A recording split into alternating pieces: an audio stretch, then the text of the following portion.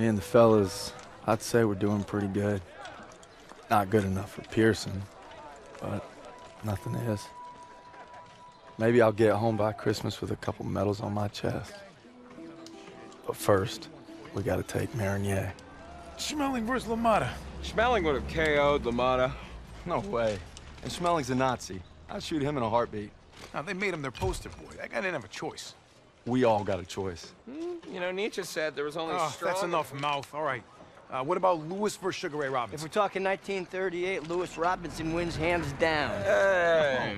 Look who came back for more. I thought you were out another week. Not after I heard a bunch of tough SOBs were about to take Marigny. Yeah, well, playbook's working. At this rate, we'll be home by Christmas. Don't just stand there. Let's see. All right. Not bad, eh? Oh. I've seen worse. Glad to have you back, Private. Good to be back, sir. All right, fellas. We got a unique opportunity here. This is our chance to break out of Normandy. It won't be easy. The hedgerows are heavily defended. We got reports of Kraut armor in the area.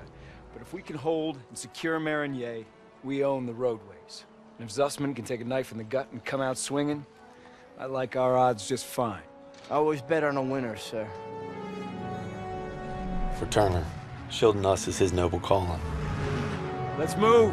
The war just has a habit of getting in the way.